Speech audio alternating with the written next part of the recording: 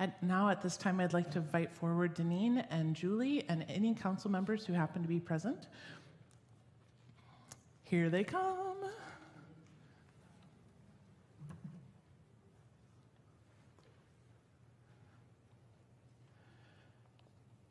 Do we still have sound? Oh, no. Nope. Maybe the batteries are getting a little cantankerous.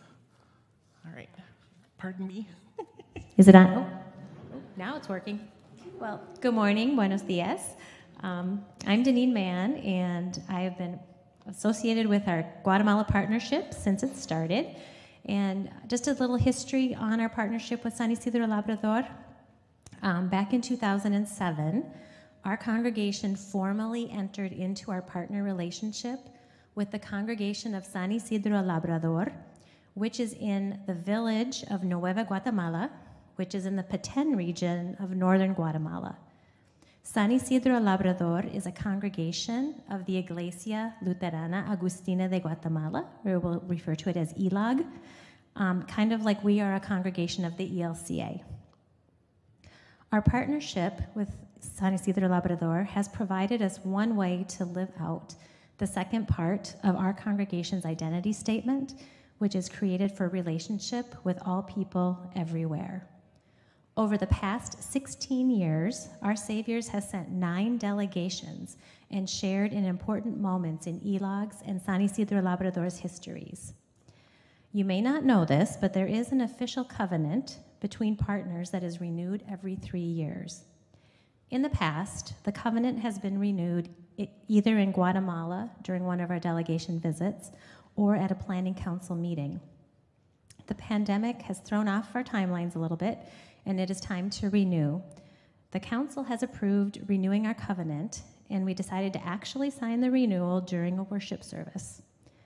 According to the covenant document, the most important part of the partnership is Christ, who calls us into relationships of mutual love and respect. The members of our 2 churches must love each other, for, according to Galatians 5:14, the whole law is summed up in a single commandment, that you shall love your neighbor as yourself. Last weekend, ELAG staff from the National Church worshiped with San Isidro Labrador to celebrate their 19th anniversary, which was actually on May 16th.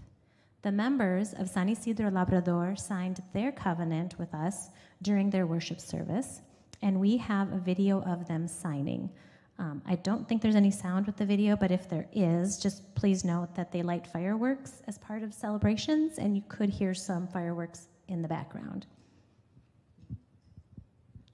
By signing the covenant, San Isidro Labrador has agreed to pray for us every Sunday, attend to our members to the best of their ability when we visit their community, write to us at least once every 3 months, not think of us as a bank, a loan institution, or a beneficiary institution, because our partnership is one of relationship based in Christ. By signing the covenant, we agree to pray for all the members of San Isidro Labrador every Sunday, visit every other year if possible. 2024 is our next visit. Write to the members of San Isidro Labrador a letter at least every 3 months. Support the church in a material way to the best of our ability, with the condition that the aid be for the common benefit.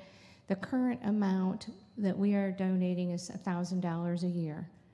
Both congregations agreed to send communications through the members of the pastoral team of ELAG, treat each other as equals, as brothers and sisters in Christ, follow specific guidelines detailed in the covenant as they relate to capital projects that benefit the community as a whole, as we have in the past for funding latrines, water, stoves, and contributing to the building of the church sanctuary, and most recently, the kitchen.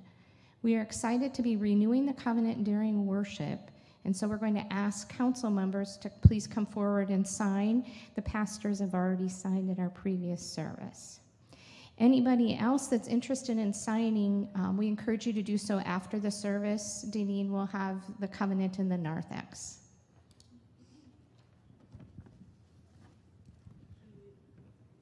That's such a nice, do I have sound yet?